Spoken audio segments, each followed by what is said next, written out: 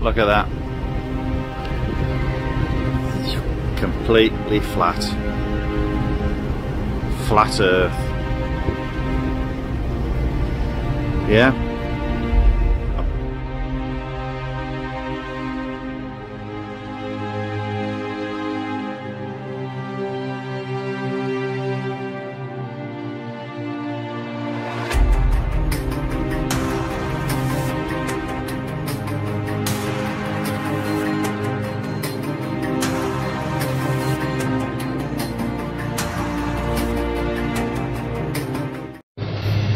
So as I talked about before, I'm not a helio believer anymore. I'm more flat Earth because they continue to show me evidence that there's a flat Earth. The math makes sense. The debunction of NASA and all the lies makes sense. And here's another one. So let me ask you a question. If they didn't find Antarctica until the mid-1800s, then explain to me how they had Antarctica on maps created in the 1500s. Like, make that make sense to me. So what I'm getting at is, how can you make something up if you haven't seen it all yet, right?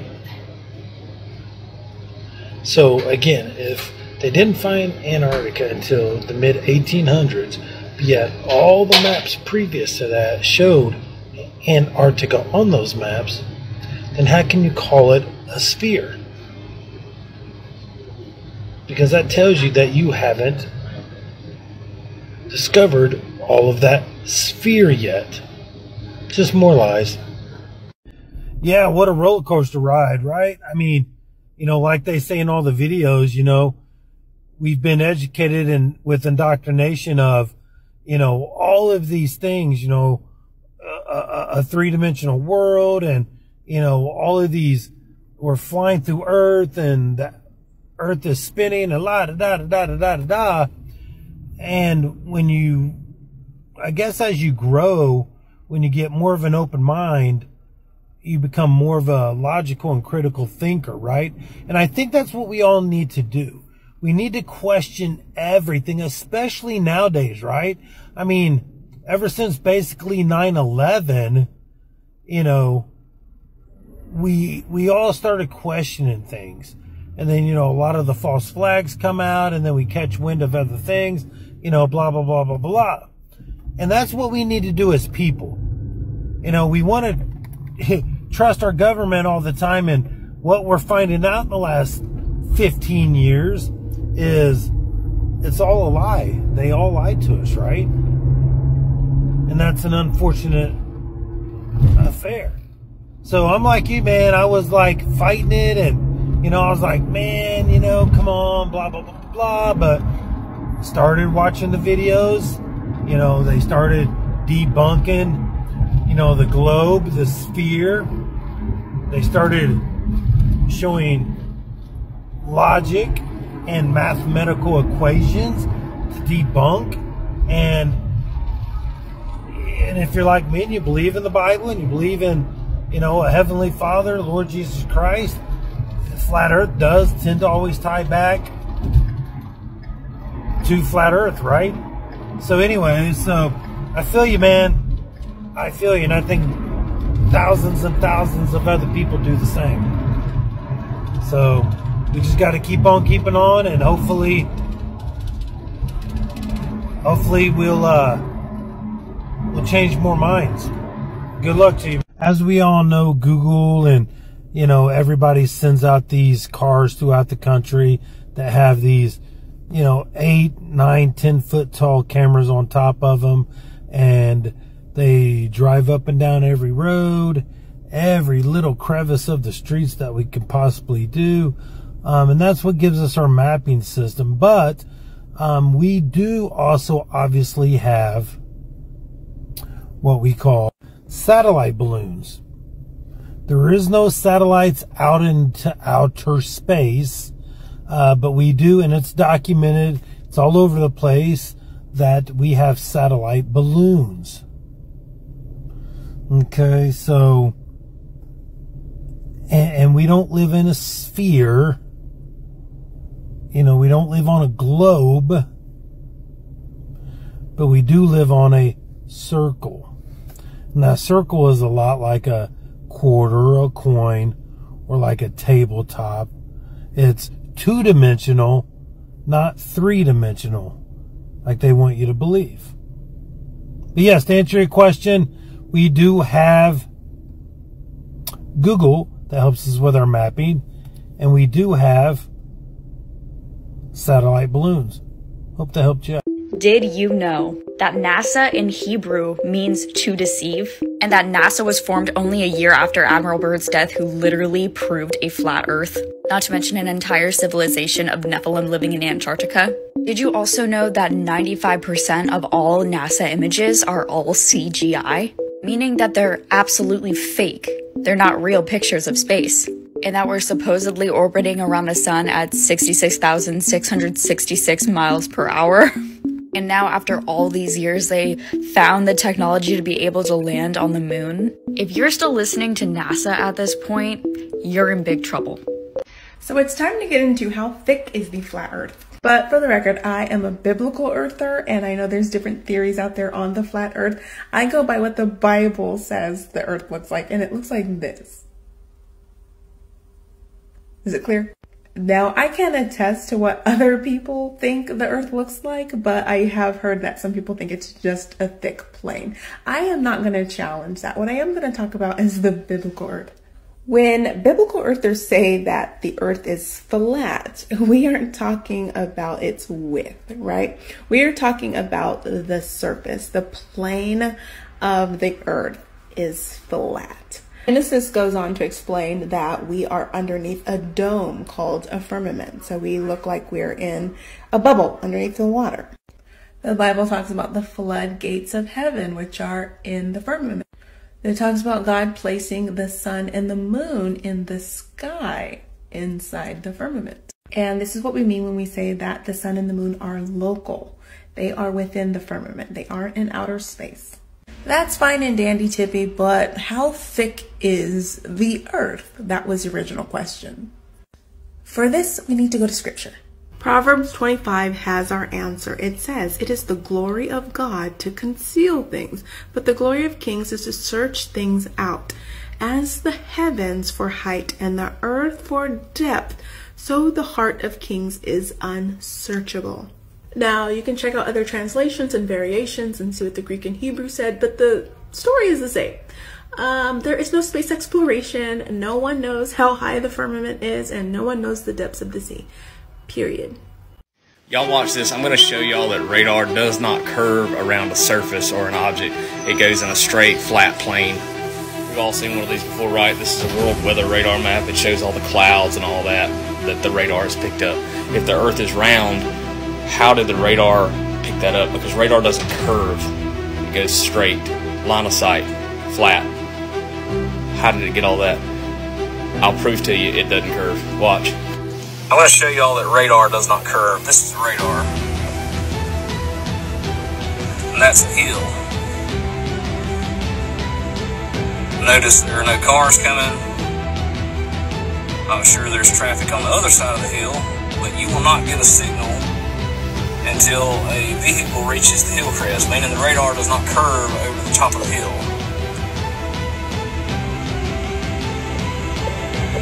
Still no signal. It should be right here. There it goes. Oh, and look, there's a vehicle topping the hill.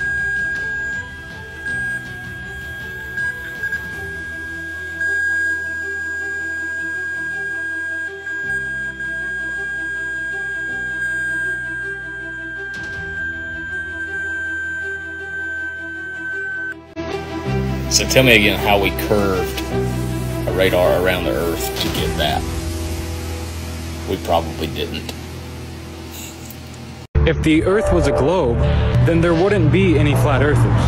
If the Earth was actually a globe, then there wouldn't be anyone online trying to sit there and debate and say, hey, no, I don't think it's a globe. Do you see what I'm saying? The debate is there because the model is wrong. The debate about whether the Earth is a globe or it's flat only exists because the globe model is wrong. because independent researchers who have flown cameras up 90,000 feet, who have taken pictures from vantage points, who have seen things that they should not see, that should be under curvature. They've done all this, and they've come to the conclusion, the undoubted, the inevitable conclusion, that the Earth is flat, that there is absolutely zero perceivable curvature in our realm. We do not have curvature in our realm. Now, I understand that's really hard for a lot of people to grasp, but there's also another thing. Most people are very uninformed, and most people are very weak. They have no personality, they have no backbone. So when they're uninformed about something, and they hear someone speak about a subject, when there are sides to choose between this or that, they always choose the majority. They always side with the majority because they couldn't physically defend their opinion. They couldn't intellectually defend their opinion. They couldn't defend anything. They have no personality. So due to that fact, they're going to cower and they're going to go along with the collective. Now, no matter how wrong it feels inside, no matter how wrong it feels instinctually, they will still go with the collective because they are weak. So guys, instead of just insulting me in the comments and going off and saying this and that and this and that and that I'm stupid and uninformed, try for once to verify the things that you were taught. Try for once to verify the things that you were taught in school. Because I promise you, if you try to prove to me that the Earth is a globe, you will undoubtedly become a flat earther. It is what it is, folks. Polaris doesn't move. It's fixed. It stays in a fixed position, and all of our stars rotate counterclockwise overhead, about 1 degree every 72 years. And according to the globe model, our Earth is tilted on a 23.4 degree axis, and it's wobbling. So if our planet is wobbling, are you guys telling me that Polaris is also wobbling with our planet at the exact same rate, exact same speed? Come on, guys. That doesn't make any sense. You see? You see how the visible light from the sun spreads and eventually stops. You know, it reaches a certain point and it kind of fades out. See, it's fading out. Now it's cold. Red light, red and yellow light, radiation. Cold blue light, magnetism. There's the moon. You see that? Now one could argue that that's reflecting the sun's light. I mean, it's making a shape that kind of matches where the sun would be, right? But the sun's light has not reached that point yet. It's not like the trees are, oh, well, the trees are obstructing your view so you can't see from perspective. No, guys. Come on. You can see the light physically stopping. It doesn't matter how high they are in the atmosphere. The light from the sun has not reached the moon. It is reaching the moon. Every lighthouse in the world proves the Earth is flat. We're going to read this together, and then I'm going to leave you with the website, and you can check it out yourself. But every lighthouse in the world proves the Earth is, in fact, flat. For example, the Igiro Lighthouse in Norway is 153 feet above high water and visible from 21.6 statute miles, where its top should be 158 feet below the horizon. But it isn't. The Chennai Lighthouse in India is 187 feet above sea level and visible up to 32 miles away, where it should be 495 feet below the horizon, but it isn't. The curvature formula drop in feet is 0.6666 times distance in miles squared. Every single one of the 14,000 lighthouses all over the world is proof that the Earth is flat. Check this out. So we got 15 NASA research papers that admit a flat and non-rotating Earth, right? We got number 1, NASA's reference publication, all right? This was entitled Derivation and Definition of a Linear Aircraft Model. This assumes the Earth is flat and non-rotating, produced in August 1988. The publication detailed obscure concepts such as rotational acceleration and Earth relative velocity. or to a layman, how planes lift off, fly over, and land upon the Earth, immediately following the cover page and index on the very first line under summary, we see this. This report documents the derivation and definition of a linear aircraft model for a rigid aircraft of constant mass flying over a flat, non-rotating Earth. And then we have all these. We have all of these NASA documents, all of these flight documents. These are real. Listen, the numbers are on there. You can go online and look these up. These are real things that NASA has put out. This is what I mean. They put it in our face. The problem is most people don't research it. And then the people that do research it, we tell people, and then people just go, oh, that's not real. And we get laughed at. Maybe you're a flurfer. I'm like, really, we're trying to help, man. We're out here trying to help. They've been lying about it for a long time, and they've been throwing it in our face. I mean, watch this. This is another example of them telling us exactly where rockets go. Watch this. Blow me to Bermuda!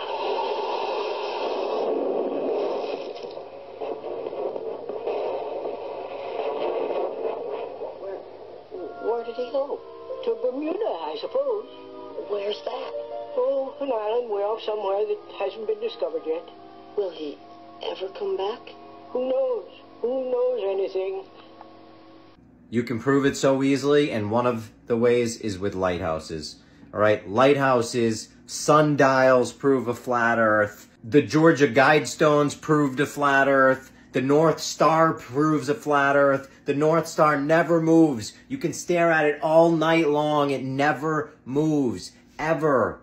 It's been there for hundreds and hundreds and thousands of years. Some people say it moves the teeny tiniest little bit. You never notice. It never goes anywhere.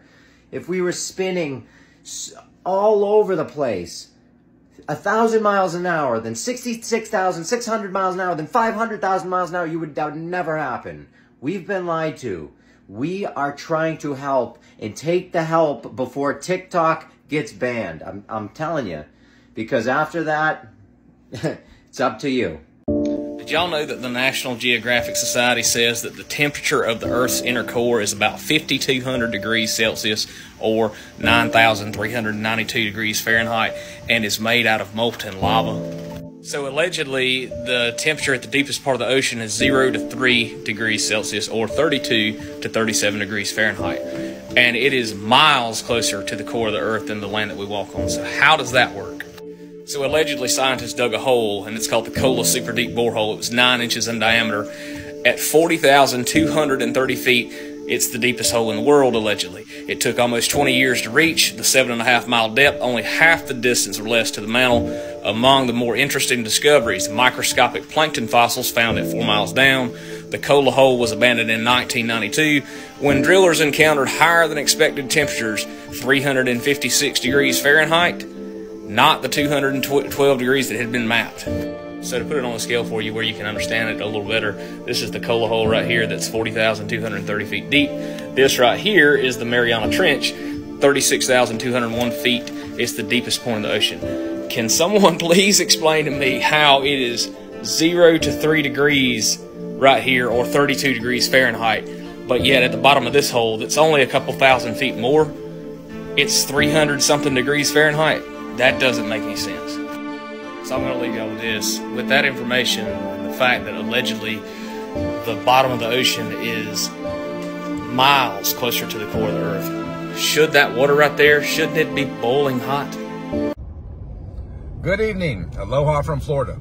So I was wearing my Gleason's Map shirt today, and I went into a place of business. After a few minutes of being in there, the cashier noticed me, and she ran out from behind the cash register and said, "I love your shirt." And I said, "Oh, you know what this is?" She said, "I sure do. I have that map hanging on my wall at home." So we proceeded to have a good conversation. If you want the shirt or the map itself, high resolution, go to Eddie Alencar's channel. That is Flat Earth Banjo USA Japan. Also remember, Eddie is the author of 16 Emergency Landings Proving Flat Earth. I highly recommend that book. It is a death blow for the globe religion. Remember, the Earth is flat. It's an absolute scientific fact, but there's a lot more than just that. We have been lied to about geography, yes, astronomy, yes, and history as well. Time to start researching reality. Have a great night. God bless. It came in the mail and y'all are opening it with me. Ooh. Smell it. Woo!